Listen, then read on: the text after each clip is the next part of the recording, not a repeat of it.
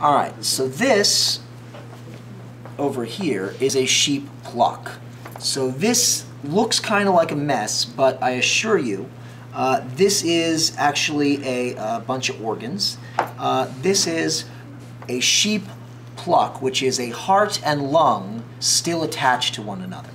So this right here is the sheep's trachea, and this is the heart right here, and this little flap of tissue right here, that is the pericardium, which would surround the heart, which it's all of this extra stuff over here is still pericardium, pericardium, more pericardium, and these are the lungs. So all of these are the lungs. This is one of the lungs, and this is the other lung. Now, figuring out which one is the right lung and which one is the left lung is our first task. So in determining which one is the left and which is the right, we need to figure out how many lobes do we have. Now in human lungs and sheep lungs are actually pretty analogous, so that means that we have pretty similar setups. Human left lungs are going to have a excuse me, are going to have two lobes, the upper lobe and the lower lobe. And the human right lungs are going to have the upper, middle, and lower lobes. So we're going to have our setup, excuse me,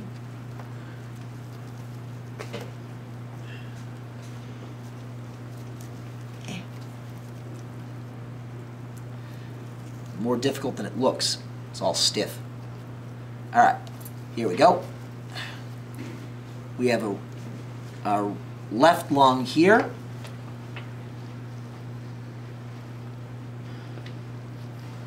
With our upper, this is our right lung, excuse me. With our upper, our middle, and our lower lobe. And we have our left lung, with our upper and our lower lobes. Now, with our upper lobe, we have the upper lobe, and here we have the lingula. The lingula is a little tongue-shaped extension of the upper lobe, which is designed to fit in that little cardiac notch. Now, I don't necessarily want to separate this quite yet. I'm going to first do some experiments with this lung. So this would be how the sheep would be in its daily life. All right? So this is the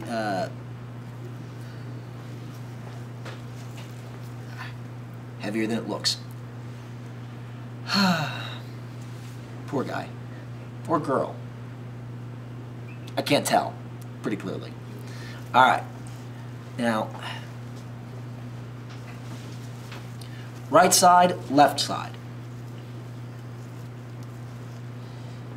If I were to take a closer look at this trachea, I can tell that we have a few rings here, and obviously you can't feel this through the screen, and if you're trying to touch the screen, you're a weirdo. But if you see, there is a pattern here. You can sort of see through this texture. You can see that texture of grooves. Let's find a spot that can visualize it. There we go. That ridge pattern. There's some ridges right there. Now, if you recall when we were discussing that ring structure of the C-shaped rings of cartilage, we had in the trachea all those C-shaped rings. So this is what we have here. Now, I'm going to find where that ring has that C, and I am going to cut along that ring.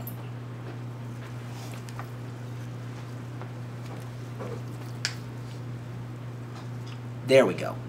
So this is the soft space. If I tried, I would have a tough spot there, and there's the soft spot. So tough, tough, tough, tough, soft. All right? So tough, tough, tough, tough, tough, tough, soft. Now,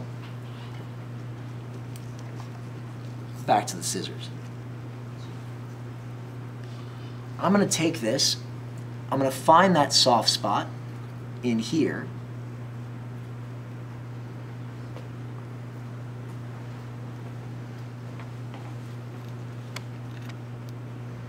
And I'm going to open this up.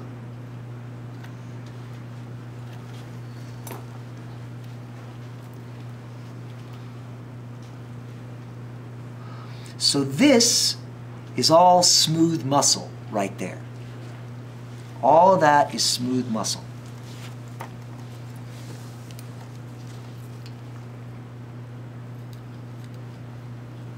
All that smooth muscle. Now I'm going to cut through cartilage. And all of that is cartilage. I'm going to hold that closer to the camera. I'm going to see if the cameraman tells me I'm in focus or not. A little down. There we go. Am I in focus? Good. Now you can tell the difference between that muscle and that cartilage. Dark meat, white cartilage. Alright, so those C-shaped rings of cartilage are going to run all through. Now this right here, this, I believe that might be thyroid gland. Let's actually open that up and just see. I'm just curious. This isn't Cambridge testable, but I'm curious. Oh yeah, that's thyroid. Yeah, that's cool. I'm just intrigued. I'm gonna cut that off. Just gonna cut that off.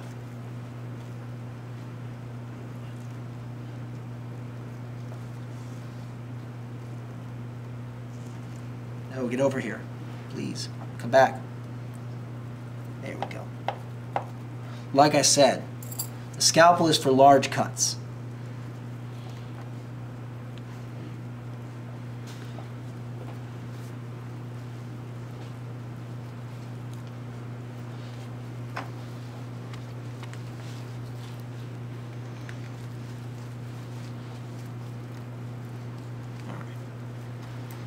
So this tissue over here, I'm just going to separate that out. All right, I'm going to set that off to the side. And now I have a more complete view of the trachea. So I have removed stuff off to the side. I have shown you smooth muscle, and I have shown you cartilage. All right, now I can't show you epithelium, but because I don't have microscopic eyes. Although, if I did want to, and I had the equipment for it, we could make a slide and actually put that under a microscope and make a preparation of it, if we wanted to. Now, I'm going to see if I can do something. I'm going to see if I can inflate these lungs. Give me a second.